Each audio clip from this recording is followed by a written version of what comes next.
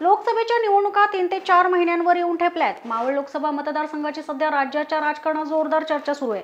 कारण या जागेवरून राष्ट्रवादीचे नेते अजित पवार यांचे सुपुत्र पार्थ पवार मैदानात उतरण्याची शक्यता आहे। त्यामुळे शिवसेनेचे विद्यमान खासदार श्रीरंग बारणे यांच्यासह सर्वच प्रतिस्पर्ध्यांसमोर मोठं आव्हान निर्माण झालंय। मात्र खासदार श्रीरंग बारणे यांनी पार्थ पवार हे आपल्यासाठी आव्हान नसल्याचं म्हटलं आहे। शिवाय आपण अत्यंत बिनधास्त असून सहज पुन्हा खासदार होऊ अशा तोऱ्यातच श्रीरंग बारणे यावर प्रतिक्रिया दिली आहे। कोण पार्थ पवार मी ओळखत नाही, अजित पवारांचा मुलगा आहे, त्याला फ्लेक्सवर झळकावं लागतं असे खासदार श्रीरंग बारणे म्हणाले।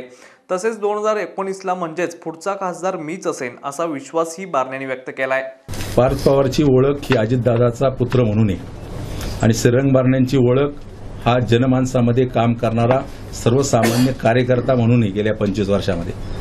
त्यामुळं पार्थ पवारला स्वतःची ओळख करून द्यायसाठी फ्लॅक्स बॅनरवरती झळकावं लागतं आणि श्रीरंग बारण्याची ओळख ही सर्वसामान्य माणसामध्ये काम करणारा कार्यकर्ता, काम करणारा या विभागाचा खासदार म्हणून आहे। त्यामुळे माझ्या दृष्टिकोनातून कोण पार्थ पवार हा आहे विषय, कारण माझ्या दृष्टिकोनातून या संपूर्ण मावळ लोकसभा मतदारसंघातील मतदार आहे आणि ते मतदार योग्य निर्णय घेतील।